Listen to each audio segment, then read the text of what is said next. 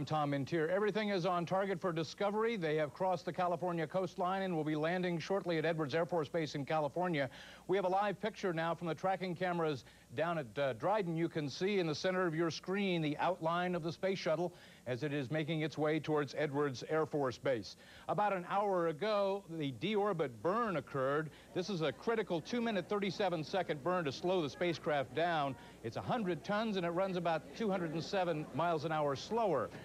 Then the atmospheric re-entry occurred at about 9:04 this morning. Everything went well. Shortly after that, they had a hydraulic in the auxiliary power unit heat up a little bit, but not enough to cause a severe problem.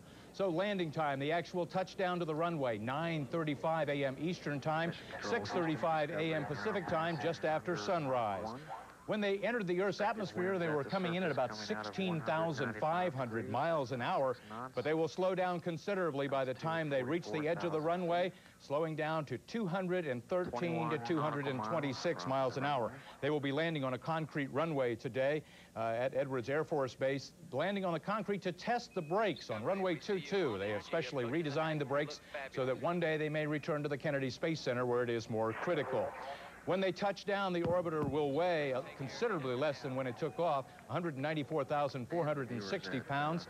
The satellite, the TDRS satellite, is now missing, and that was a lot of the weight coming in. Approaching the heading alignment circle.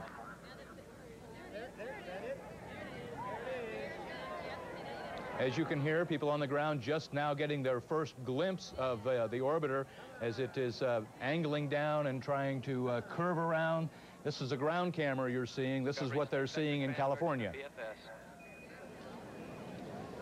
Roger, stay back and transfer to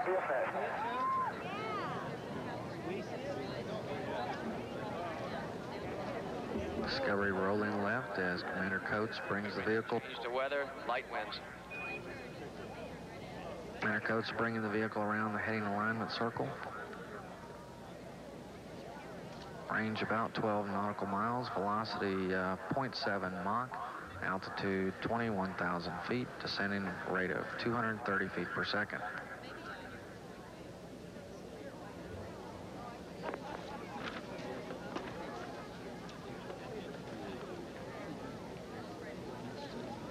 All data looks good in mission control, now about 10 nautical miles to the runway. Angle of attack 7.2 degrees.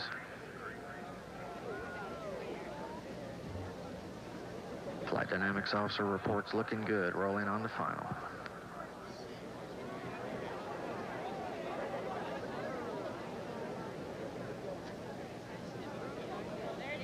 Now processing the microwave landing system data. Altitude 12,000 feet.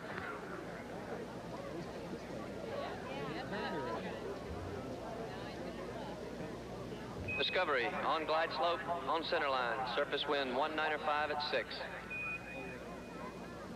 Roger, Altitude 8,900 feet, about 5.5 nautical miles to the runway. The weather at Edwards Air Force Base perfect this morning, about 25,000 feet of ceiling and visibility of 7 miles. So now that it is 5 miles within the end of the runway, people are getting a very good view at Edwards. Seated in the 4,300 feet. captain's seat and the co-pilot seat, Michael Coates, the commander of Discovery, and co-pilot John Blaha. CNN's Greg Lamont is at Edwards Air Force Base and joins us live now. Do you see it, Greg? Well, we see the shuttle, as you do, landing right now. It's landing to a crowd of estimated more than 450,000 people that have been jamming in here all week long. 20 seconds to touchdown. All right, as you can see, the wheels have just come down. They're about 30 seconds to touchdown. Landing on runway 22, 300 feet wide, 2,000 feet long.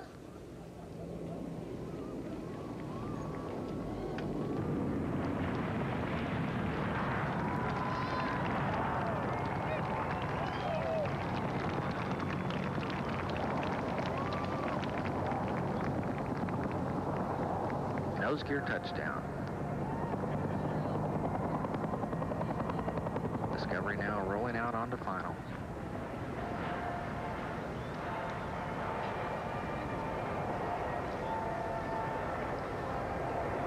hear the Star Spangled Banner over the speakers being played to the crowd that has certainly got its money's worth today. Greg, this is a larger crowd than a lot of people expected to see a return of a shuttle. Well, this is the third flight since Challenger that has landed. Why so many people? Well, one thing I think is the last mission was a secret mission by the military, and the people were not allowed, the public was not allowed on the dry lake bed. This time around, you've got a lot of people that came out here to party on the desert floor for St. Patrick's Day weekend. You've got folks that are on Easter vacation that have brought their children out here to see a shuttle land. And you've got folks from colleges that are on spring break, and you've got the folks that are always out here for shuttle landings. And so combined, all of that together, the holiday weekend, the St. Patrick's Day weekend, and Easter, and everybody being out of school, it has added up to quite a crowd, 450,000 people. They say 88,000 vehicles are out here today. All right, CNN's Greg Lamont live at Edwards Air Force Base in California. You're seeing a live picture of Discovery as it sits at the end of the runway. They will be moving in some safing equipment so they can take some of the air out of the cargo bay and make sure that this shuttle is safe before the astronauts make their exit. It takes about 40 to 45 minutes after landing before the astronauts will be stepping out back onto Earth after 5 days in space. 5 days in which they launched a $100 million communications satellite that will help NASA tremendously in their communications capability by setting up a satellite system that will save them $27 million a year by closing down some ground stations. There were a lot of experiments on board, too. All but one seemed to work well. There were some 32 chicken eggs in space for this week, and we will be following the progress of that as those eggs are allowed to hatch, and we will find out how they progress. So the 28th mission of the shuttle, Discovery.